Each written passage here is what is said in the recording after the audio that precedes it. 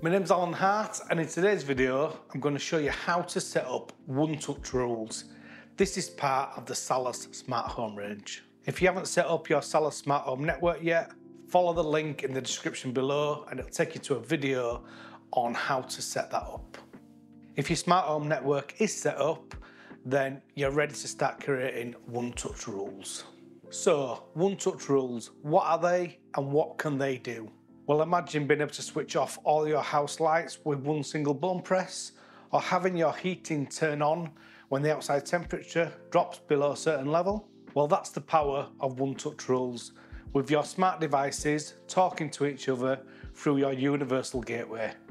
You can trigger actions or multiple device actions with a single button press for your convenience. You can also set automatic device actions, again, for your convenience. Salus provides a number of preset one-touch rules based on devices connected to your smart home network. For example, if you've got a Quantum stat connected, you can enable party mode. This rule will set the room temperature to 21 degrees for a 2-hour period. Let's set this up. In this video, I've got my phone and my PC up on the screen, so you can see that you can access your smart home network either way. From the home screen, tap or click on the three lines to open the menu, select equipment and then select one touch. As you can see, we've got a number of presets here. We've got some for smart plugs, some for IT600 stats like the TS600, Quantum stats and then smart relays. I'll scroll down to the Quantum stat and select party mode. Scroll down and tap add one touch. It'll ask you which stat to apply it to. Tick the appropriate one or select all and apply. Once saved, at the top of the same screen, you'll find your new rule. If we tap on, then scroll to the bottom, you have the option to pin the rule to your home screen, so we'll do that now. Head back to the home screen, we can now see the one-touch rule for party mode. Now that's the presets that are built into the app, but you can, if you wish, make custom rules for your devices. It's a simple process, and I'll show you by making a rule to switch this lamp on using the smart button on the wall here.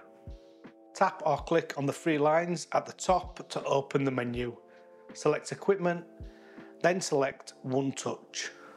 Select add a hand rule. I'm going to give this the name table lamp on. Tap on when, and as you can see, we can set custom rules based on the state change of equipment.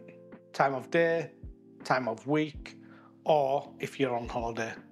I'm going to select state of equipment as our smart button is going to be pressed. It asks us which button is going to be pressed to trigger the action. I'm going to select the up button.